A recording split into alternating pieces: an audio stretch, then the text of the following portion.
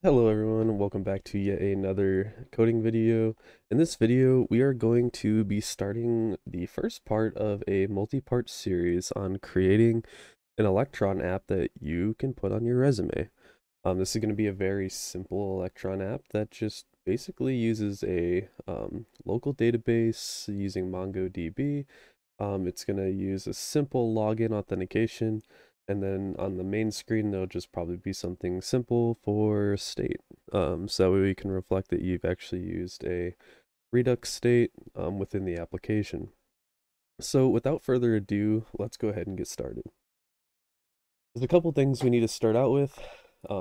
If you've watched my most recent Electron Byte applications, that's what we're beat as I was corrected upon. There's a couple things we need to install. We need to install the boilerplate for Electron with Beat and React. So that's the first thing we're going to start with. So let's go ahead and type npm create electron byte. And this is going to create the Electron Byte app. It's going to let us choose what we want. We're going to go and hit React. Let's go ahead and rename this folder. I'm going to just do electron underscore resume underscore application. We'll just do that. And inside of here is all of our boilerplate stuff that we were just given. We're going to visit this here in a second, but first things first, we're going to go ahead and go file. Actually, have terminal open. So we're going to go ahead and we're going to open up a GitHub page. Let's go to GitHub. We're going to go to my repositories here. Go ahead and scroll down. We're going to find this REST API framework. And this is the framework we're going to be using for the API that we're going to be connecting with. I believe I covered some of this in a different video. So we're just going to be using this framework that I have. It is currently a public framework. I will leave the link to the description below.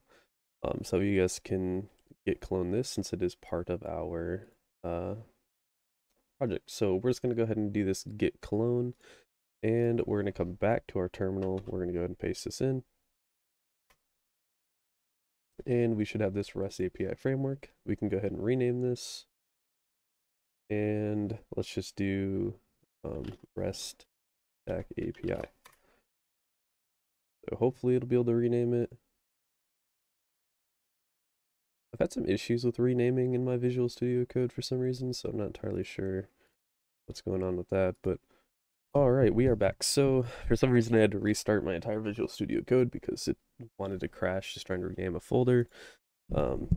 So yeah, that's pretty nice. Let's go ahead and cd into the REST API. We'll get both projects initialized with npm. So let's just do npmi.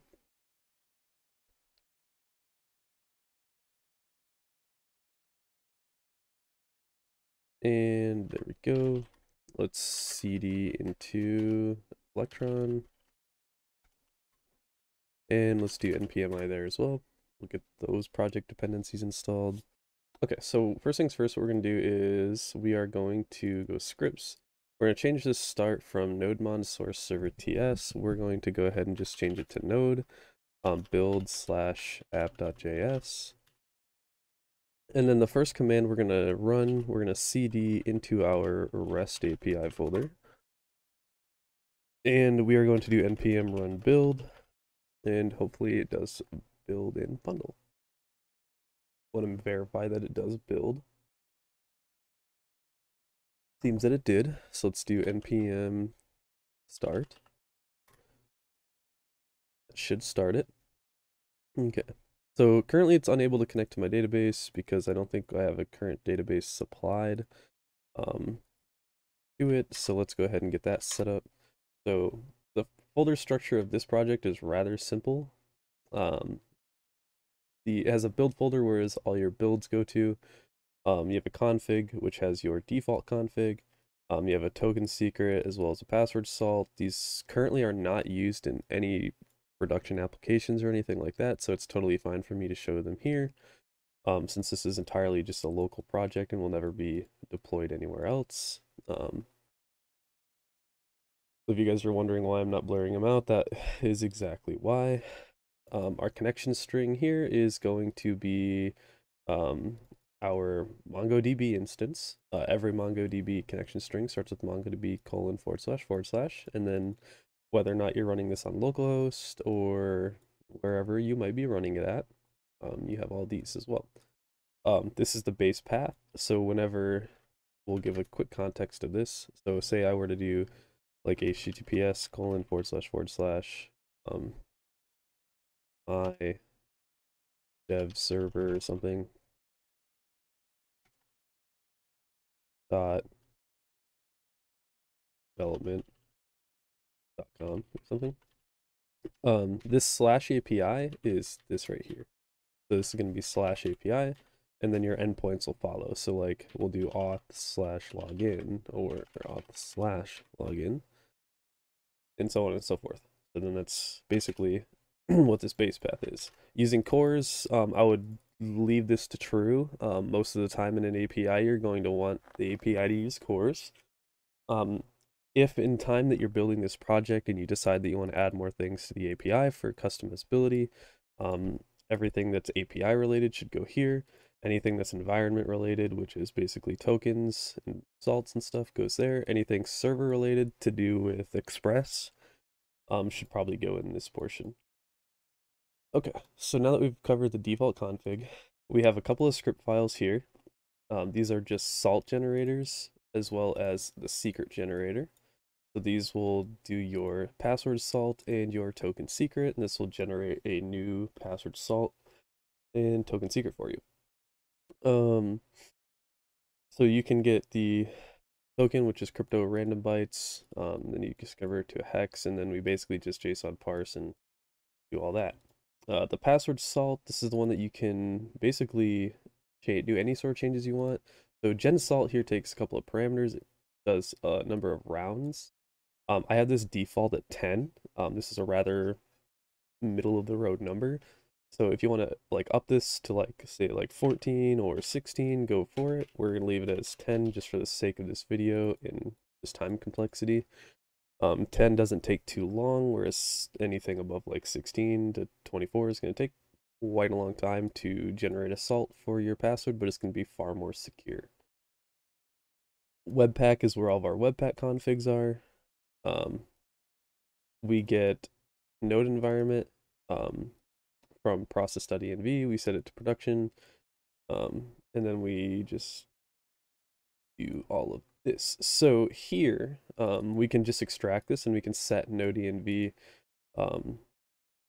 in any of our like start scripts or any of our scripts. If you wanted to build like a development script, like a development build script, you could.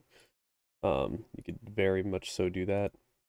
And then you just get rid of this, and instead of setting it to production, you just do that. But we are just setting it to production here, just for ease of access. And then this is basically what tells Webpack what to build and how to build.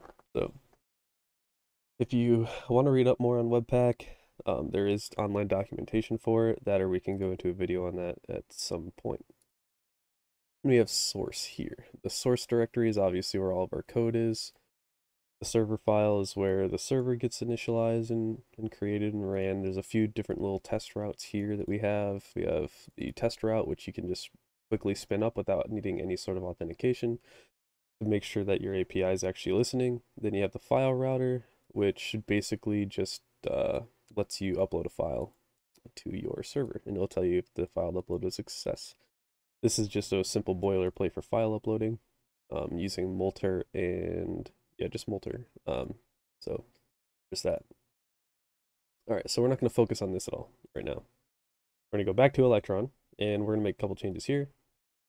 So I'm going to make changes to this. I'm just going to say my attack resume attack app. We're just going to set this guy to 1.1.0 or 1.0.0. And if you want to add anything else, like the author, you can change this as well. We'll just say Aaron Grenland here. And license MIT is fine. Private true, that's fine. All this is fine. Okay. So yeah, that looks fine. So let's go ahead and get started with installing some different packages. So let's npmi. We are going to npmi redux, um, React Redux at redux.js/toolkit. Then we need the Redux developer tools. We are going to npmi immutability helper. We then need to npmi by v tag ts config tag paths.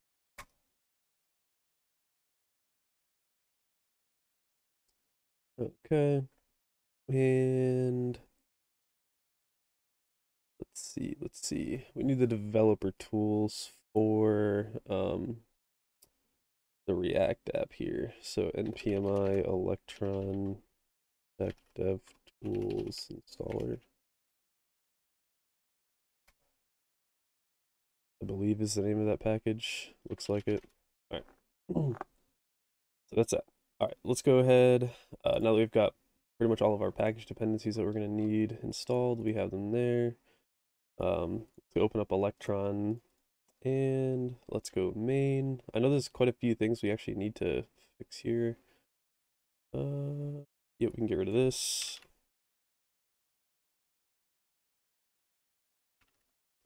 I can fix.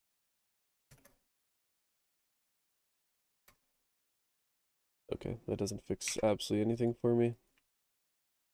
Let's change all of these guys to tabs. I'm just going through and formatting here. You guys don't do this if you don't want to.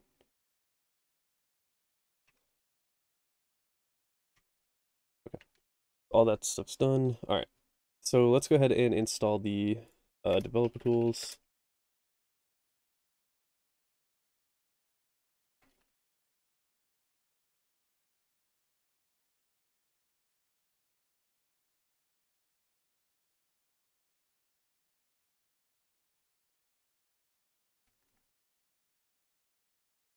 Can we just do Electron developer tools?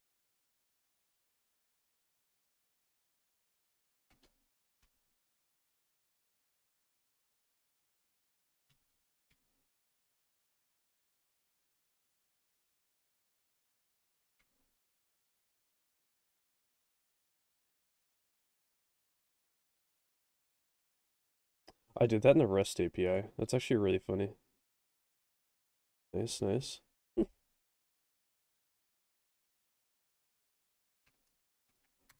All right, so I'm gonna go ahead and quickly reinstall those plugins that we just did there, and I'm gonna delete them from here because we don't need them. Um, okay, so I went ahead and fixed that problem with the imports being in the wrong project. For instead, I had them all in REST API instead of this one. So let's go ahead and navigate back down to app.when when ready. Let's open this up, create the window. Then we're just gonna do the redux devtools.map, install extension, or um, we'll do extension, install extension, extension, then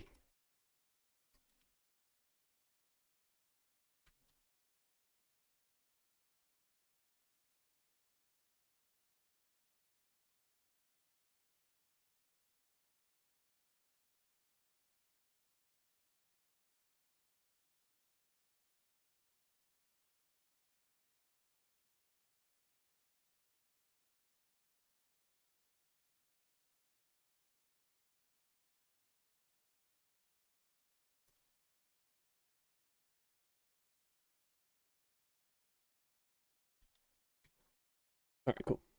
So now that we have that installed, um, We can go ahead and install those extensions there, the Redux DevTools. Okay, so now that that's complete, we can go ahead and just do npm run dev, and verify that everything works, and verify that our dev extension does install. You should see something here. Install extension Redux DevTools. Let's go ahead and verify that Redux DevTools is there. It is currently there. Okay, so now that Redux DevTools is installed, what's next? We need to verify that our API is connected or can connect to our database, and we can actually make requests to it. So I'm just gonna do a 127.0.0.1 for mine, and cd into rest, and let's do npm run build. If you don't have a Mongo database instance installed, I'll leave a link to the installer in the description below. Just go ahead and install that with MongoDB Compass, since we are going to be using MongoDB Compass. In this video.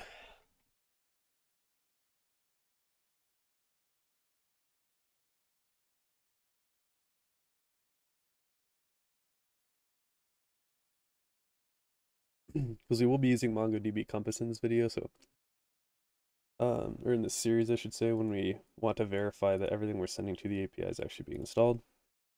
npm run or npm start. Verify it can connect to our database. It is connected to the database. Let's go ahead and open up Postman. If you don't have Postman installed, I will also leave that in the description below. You're going to need that for this series as well. These are all my other things. So let's go ahead and close these. Save changes, sure. Actually, we'll just save, close that, add one. And let's just do a simple post. So if we go back into VS Code and we go to our source routes test, we do a post test, and then we can do a get test as well to verify that everything is working. So let's do http://localhost 6061, since that's what it's listing on, API/post test, and hit send. And post test was a success. Let's do a get test, and let's add something into our body here. We'll hit raw JSON. We'll just do, say, username YouTube video, password YouTube video 1, 2, 3. All right, so let's go ahead and hit send. And cannot post. Oh, you have to change this to get, and hit send. And then we should have that just returned right back to us, the body that we sent. Okay, so now that we've tested this with Postman, we can obviously see that our extension, or that our API is working, and that we can make requests. If you go back to the API, you should see a various set of requests here as well.